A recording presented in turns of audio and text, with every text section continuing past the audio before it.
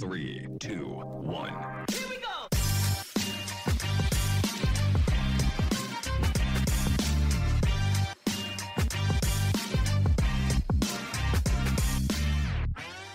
Welcome to the Mix Zone by Infront Lab. On this podcast, we chat with sports and innovation leaders from around the globe, talking about everything from the newest technologieds to major trends affecting our industry. For those of you who are joining us for the first time, we're Infront Lab, the innovation branch of digital media company Infront X. We help sports and entertainment organizations gain the upper hand with innovation and bring them closer to cutting-edge technologies, covering all sports-related industries from data to content and everything in between. Here we go!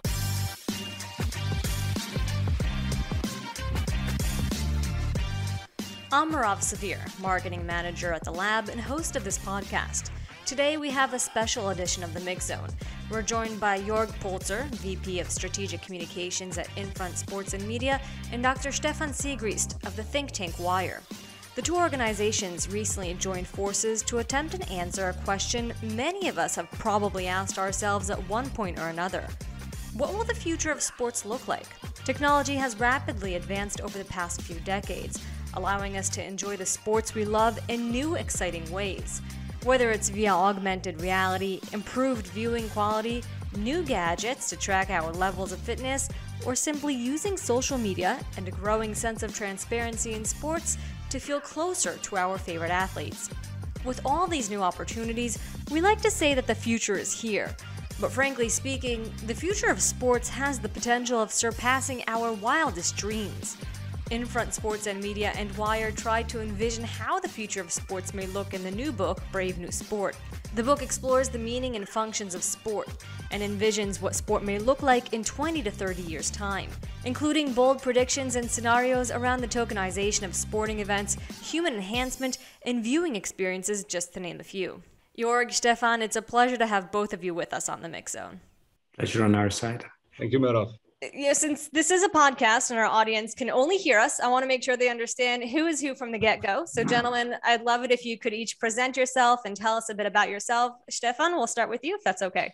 Yeah, so my name is Stephan. I'm responsible for Wire, which is a think tank that is existing for over 12 years. So we're actually already dinosaurs in the world of all the new labs. But since our beginning, the mission was basically to understand the future in a broader context. So Wire actually stands for a web for interdisciplinary research and expertise. So our goal was always to have a broader perspective. So on the one hand, and we're not only talking about sports, but many other industries that are defined by, of course, technological progress. But then again, it is embedded in an economic environment, and the economy is embedded in society, and we have ecological issues. And we have been stepping away from a linear way of making projections, basically saying, well, there's one development, there's a technology, and as a consequence, this is happening. So we're trying always to look at different perspectives. And this probably comes also from my background as a molecular biologist. I've been working in a lab for some time, and as a biologist, you always are confronted with complex systems that you cannot understand. And you have so many different influence factors that you need to consider. And we basically adopted that kind of knowledge to broader senses because for the laboratory work, I just wasn't talented enough. So I had to find myself a bit broader spots. Well, in this case, we're happy that you found your way to this and now we get this book. Joerg, a bit about yourself. Yeah, hi, I'm Joerg. Really pleasure to be with you today. I'm heading the communication team here at Infront. We're, as a company globally, a bit more than 1,000 people. We are a sports marketing company that covers all aspects of commercialization of sport. We're also the biggest producer of sports content globally. And we have a wild interest in the future of the sector and innovation. And this is why we have the pleasure to work with you guys at Infront X Lab to really explore the latest trends and technologies in the world of sports tech. I'm a corporate communicator, like by my heart, let's say, doing that for over 20 years, but I'm also a sports person, and I started to work in this industry also almost like 20 years ago when I worked for Germany's largest sports portal, Sport1, and I by the time, and I think this kind of is a big link to what we are doing now, we were very much involved into the future of sport because we were one of the first players out there who produced mobile content in a time where iPhones didn't exist and where the first Java phones came up from Japan, and we were trying to find out what the best ways for sports communication and journalistic content in sports is. So yeah, it's kind of this project Brave New Sport kind of bridges back to that time, and it's also a testament to my interest in innovative innovation in sports and in thinking forward. So it's right up your alley. And before we delve in really to the behind the scenes of a project like this, Joerg, can you tell us a little bit about the book, about Brave New Sport? So yeah, of course, Brave New Sport is a study that it's a qualitative study that we have commissioned with Wire, and we worked on quite intensively over the past 1.5 years. I think it's not that typical sports study that you would know from like companies like PwC or like. It's really qualitative. It is visionary. It gives a broad narrative on where we believe sport could go in the next decades. And we're really looking forward to 30, 40 years, so second half of the 21st century. And the reason why we were doing that is we were believing, and we were kind of using the time of the pandemic to take a step back and to analyze what's currently happening. I mean, there are big shifts going on in the industry on the technological side, but also on a societal level. The empowerment of athletes, new technologies, but also big shifts in the way sport is commercialized, consumed, and financed. And we felt it's about time to look at the broader picture, to give a bit of a guidance and to see what is a desirable future for our sector. Now, the name Brave New Sport is a nod to Aldous Huxley's Brave New World, which will be celebrating 90 years since publication next year. How did you decide on the title and connecting this book to Aldous Huxley's book? I mean, you're obviously right. And that was, for us, we really, I think the search for the title, Stephan, correct me if I'm wrong, but the search for the title was really a long and an intense discussion we had. And I think Brave New Sport really came up as a result of a brainstorming. And we were just so convinced, like from the beginning, that title was on the table. We were convinced that this is something that is eye-catching, and but also has, of course, a very nice intellectual component. Giving the link to the book of Aldous Huxley. The big difference, of course, is that Aldous Huxley is kind of portraying a dystopian future that is not desirable at all. And I think but it's also the nice. I think the nice kind of twinkle in the eye, or the interesting part of it, that we go in a completely different direction with that, and we really hope that through this title more people will really take a grip and buy the book or read it at the end. Now, Brave New World was extremely controversial. It was even banned in some parts of the world. Is using this title also sort of a way, is it meant to sort of ruffle the feathers of the sports world as to what may come? I wouldn't necessarily say that. Of course, it has, it has some kind of disruptive element, but I think it's also not that disruptive. But it's, I think what I like about it also is the word brave. And I think that's one of the central questions that we're asking in the book. How brave do we want to be as an industry moving forward? And this is also a big hook, or a good hook for the discussion, because it actually, it also says something about that you have to step out of your comfort zone. You have to be brave and go, in order to go to places where then the magic happens. So I think this is if you want to interpret it in that way, this would be more than direction than, just being the disruption. And of course, we also like the kind of intellectual touch we we added to the book through this. No, this is quite a project to undergo, especially as you said, we're looking decades ahead. Stefan, could you walk us through the process of information gathering and how you arrived at the findings that are in the book? Yeah, absolutely. So it was really important for us to approach the topic of sports, which, as we all know, is huge, in a structured manner. Because if you don't do that, there is a huge risk of just picking out single topics and then forgetting some others. So that's actually unique to all the Wire projects, that we start with a clear structure and we use this qualitative modeling to come up with new ideas and new scenarios. And basically, it starts always with understanding the present. So, of course, we did a lot of desk research trying to, first of all, frame the world of sports, look at the different sectors that it involves.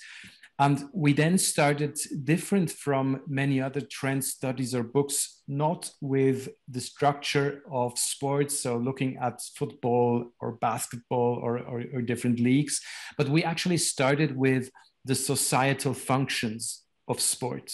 Because looking back, there has always been a very clear link to what role sports had in the society. So the fact that people were throwing spears was not just accidental, it really had a role to play in the function. And in the first place, as mentioned, we opened up our framework and we're looking at the different functions, ranging from building communities to engage in competition, playfulness, but also health. And then based on those functions, we were looking at the drivers of change. So I think that's the part that is most classical to a usual approach to the future. So quite obviously, we were looking at changes that happens through to digitalization, societal values with the more individualist society, the aging of the population. So we were trying to have a broad understanding of the different driving forces. And that would lead us in the first place to, well, we called it internally the official future. So the goal was there really to provide a holistic overview of all different aspects and not forget something. And then based on that kind of official future, we left the path of, well, the official structure and entered a broad discussion with experts that we've interviewed with, of course, the people from the team of Joerg, where we had a lot of discussions. And we were basically trying to make projections based on societal needs. So the innovation that is finally defined, not by something that is possible from a technological point of view. I think this is a big misunderstanding that we currently have, but it actually comes to a value when it brings something back to the users and society.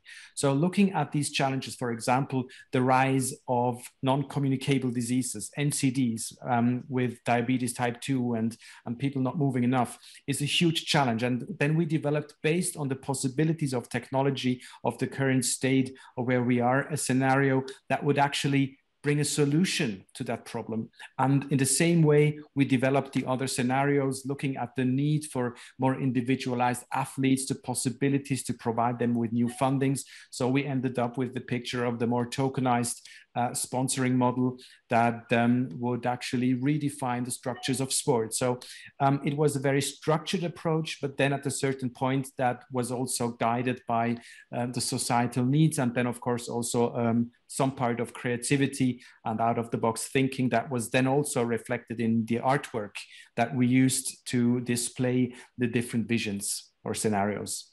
You mentioned your team experts, Joerg's team. Who took part in this project? Who were the main people involved in terms of the creative thinking and what may lie ahead in building these scenarios? So from our side, it was quite a large team. Actually, we've been doing a lot of similar projects and books, but that was the largest team we've ever had. So there was a project manager who was responsible for also keeping all the different areas together. He was also then the one who would write part of it. We had a senior editor who has been with us for a very long time. She was actually responsible for the overall storyline and questioning the narratives and the arguments. Then a large part of the book was also written by an editor that we work with from London, who was writing the stories to the scenarios. He comes more from a journalistic background, and I think you also feel that if you read it. Then, of course, it was myself plus the whole team of Wire, and then again there was Joerg's team and the experts. So a lot of the content actually also came up from long in-depth discussions that we had. So basically Wire would come up with first idea. It was then challenged by Joerg's team. We would come up with the next version. So it was a lot of iterative work that also led to a lot of discussions, and it was not always an easy process. But we always, we do strongly believe in that kind of challenging that in the end leads to a quality that you don't find in other studies. Because as mentioned before, the usual process is you say, well, the world is getting more individualized, so sports will also be more individualized. And that wasn't good enough. And I think the result, once you go through it, shows that there is really an in-depth understanding with a differentiated perspective on what's happening. And that was the goal, to come up with something that is different. You mentioned these scenarios, and these are bold scenarios based on the predictions. How did those scenarios come to life? Because that's, they're very forward thinking. There's a lot of thought that's put into them. There are these short sort of stories. How did you bring those to life? Yeah, that's a good point. So basically it started with the idea itself. So let's take one of the scenarios when we talk, for example, about the globalized sports market, and of course the need to scale and the observations that some clubs already have been reaching international audiences. So if we combine that with the trends towards international scaling from digital companies, it became clear that one of the scenarios should be something like a globalized sports environment. And then we put in different elements. So we asked, what would it mean for athletes? What would people do? Would it actually be possible that a football club could become a provider of other services such as healthcare or insurance? And based on these elements, we then approached the artists, who came up with very rough sketches. And then again, it was an iterative process. When we finally saw the image, we would also learn that something we missed or something that needs to be a bit different. And then at the end, our colleague from London came up with a story that put the whole thing not only in a just, abstract intellectual information architecture, but with actually something that you want to read, and that makes it also fun to understand. So it was really a multi-dimensional process of turning the ideas into something that is finally and hopefully readable. Now, I want to dive deeper into these findings, and I don't know how much you guys want to give away about what's in the book, but what did you kind of discover along the way? Is it the one for Joerg or me? I can say, well, for both of you. Well, the book is really broad, and I think for me it was interesting to understand that the world of sports is enlarging in so many ways, and also becoming much more diversified or differentiated. I mean, we see the rise of esports now for many years. And we also are aware that for many people, they're very critical about the true character of sports, of people sitting behind a computer game. But then again, there's the element of competition, there's the element of playing in teams. So I think for me, the first learning was actually this broadness that sports will have. And then again, the question of what will actually keep it together. What is the core that still will define whether something might become an Olympic discipline or not? So that was one element. The other was, of course, also driven by the fact that, especially with digital solutions, there is a change of hierarchy. That, by the way, we've seen happening in media, in healthcare, but it is now taking place in sports, and basically giving much more power to athletes, much more responsibility, but is also putting pressure. And then again, the consequence of that is that the athletes alone will not be able to do that. So there's a whole ecosystem of other providers, and of course the leagues, the trainers, the sponsors that will need to support them. So at the end, it's really a process where have started that will need a large ecosystem to actually make sure that the added value that is created economically, but also looking back into the core of society, can also only be leveraged if we have that broader understanding. And just looking at the single points, the single developments, a robot here or a VR technology there, that's not good enough. That's just one small element of this bigger picture. And Joerg, how about you? Well, from our end, it was, I think, also the journey that we took together with Wire contained some of the biggest learnings here, because and we really involved let's say half of our management team here. So when Stephan talks about my team, that is really also our CEO Philipp Latter and many colleagues here from the management team who gave input. It echoes a bit what Stephan said before.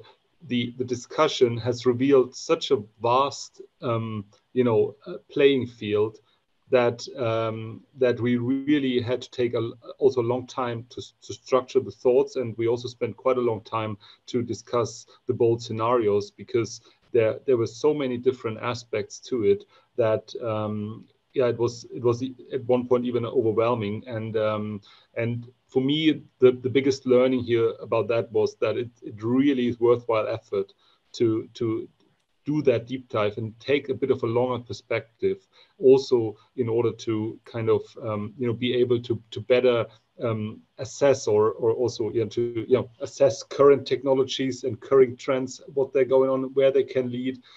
So this is very enlightening, and it's also some of the feedbacks that we have received yesterday during the launch. People came back to us and said, hey, when you gave me the book first, it was like, whoo, this is broad, and we really, where are you going with this? But then they said, hey, but when you really dive into it and how it's built up, and we spend also a lot of time to really build that kind of drama and this kind of logic in the red line, so to speak, in the book, there is value which is kind of then culminating in these bold scenarios that are, they are intentionally, they are disruptive.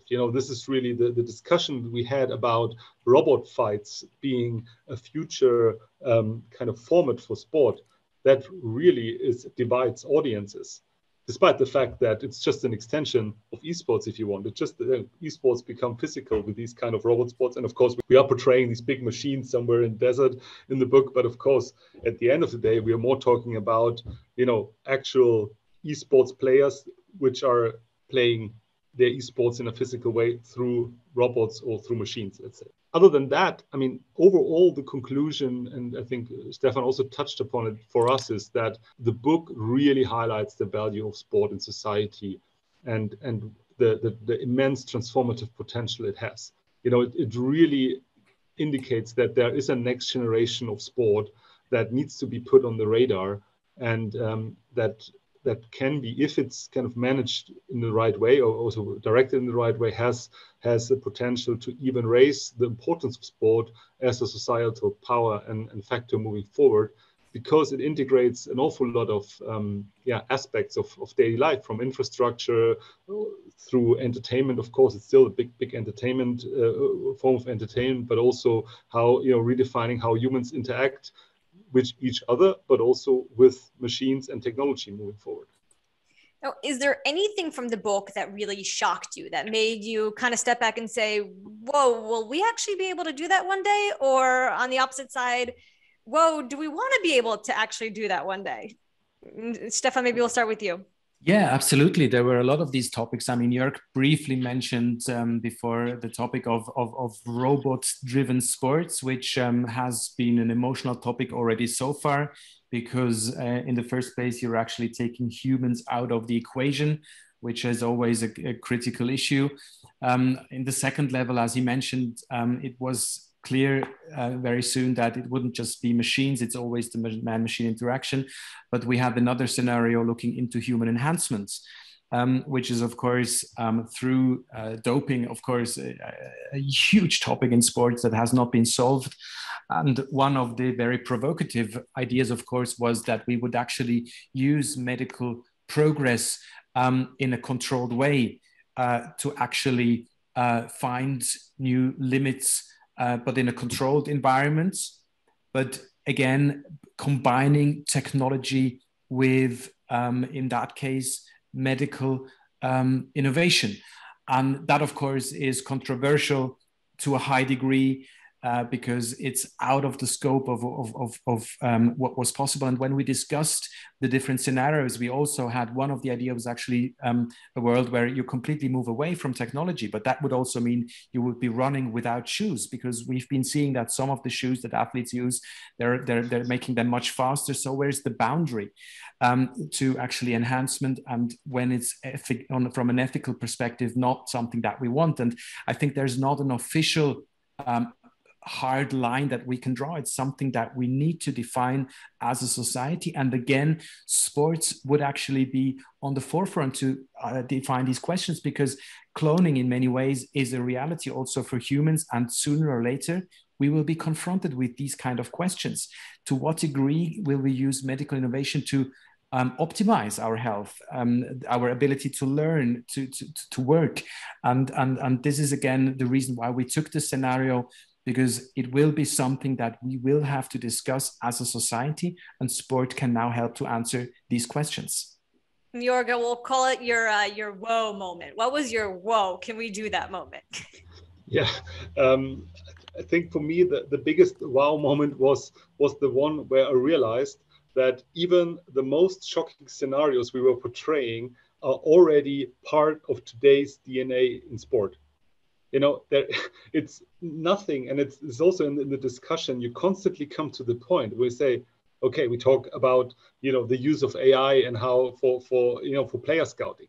But even, you know, we started 1.5 years back to work on the book, and even in these 1.5 years, these kind of first idea for the bold scenarios became much more real than they were 1.5 years. So the other aspect of that wow moment is the immense speed of development that's currently in the market, which makes it even more important that we discuss these topics now, because they are, you know, otherwise we're just losing the plot. I mean, the speed of innovation and advancement is incredibly high, and what people would deem totally unthinkable just a couple of years later is totally normal. So we better get our stuff together and you know, start, you know, really actively also designing some of these aspects, and also, you know, not just being led by opportunistic behavior and say, oh, there's a new technology, what can we do with it?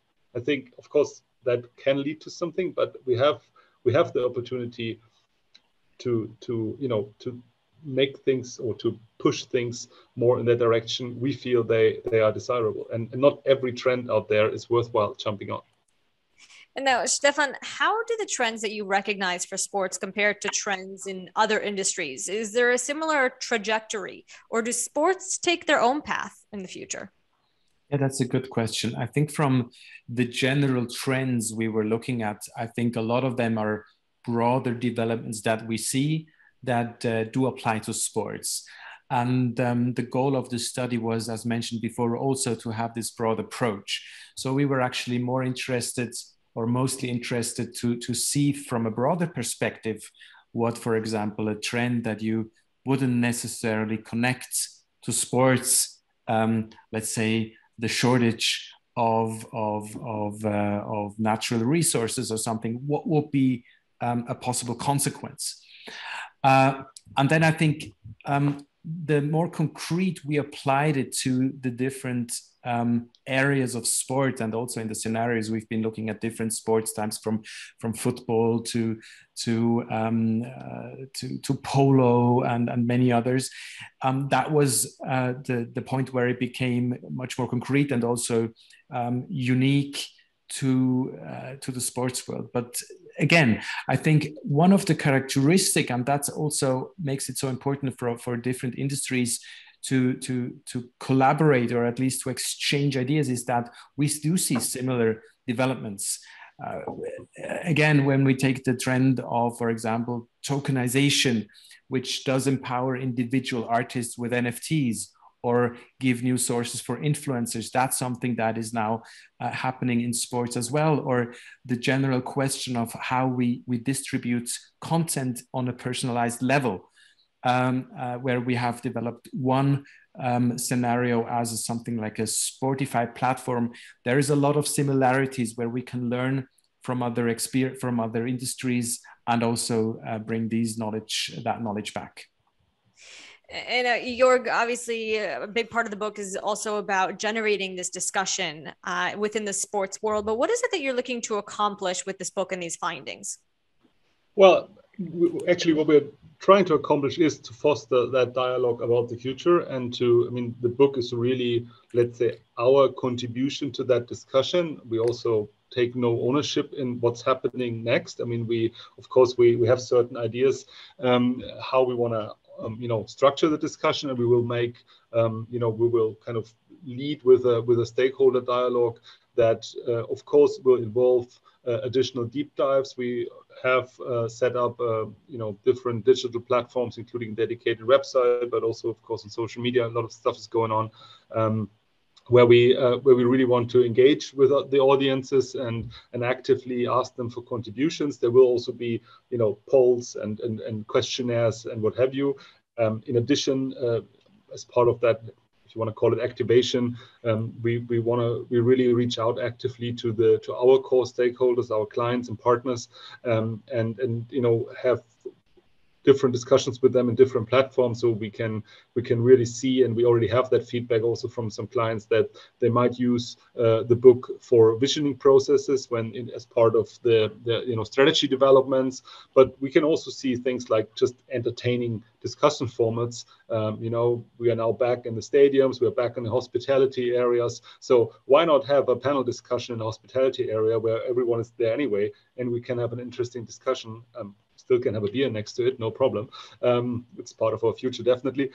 So yeah, these are the directions we're taking. But what's important here is that, and this is where our biggest commitment is actually coming from, is that we really committed to collect all these inputs, to consolidate them with the basic question in mind: what is a desirable future for sport?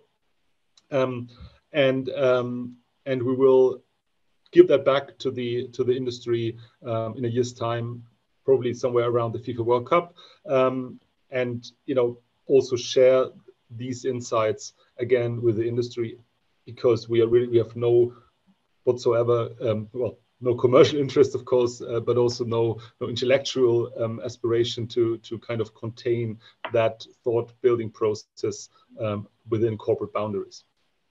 So the book was already launched, and now that we've piqued the audience interest, where can they find it? So the easiest access is, of course, the dedicated website. It's bravenew.sport. There you find all the information and also access for where you can acquire the book. We have the hashtag #BraveNewSport to accompany that, and otherwise our corporate social media platforms under the handle Infront Sport, in particular LinkedIn, Twitter, and Instagram are the places to go for. Yeah, these are the main outlets, and when we have events, we will announce them, of course. Well, Joerg, Stephan, absolutely fascinating. And I really do advise everyone to read this book, because I already had the chance to do so. And if you're a sports lover, you're going to sit there and you're going to be enthralled by these bold scenarios that we've been talking about. So gentlemen, it was a pleasure having you with us today. Thank you very much. Thank you so much. Pleasure as well. Thank you, Mero. Thank you, everyone, for listening. Here we go. That wraps up this episode of The Mix Zone by Infront X Lab. You can follow us on LinkedIn and be in touch with our team for more information about sports tech solutions. Just shoot us an email at lab@infrontx.com. We'll see you next time.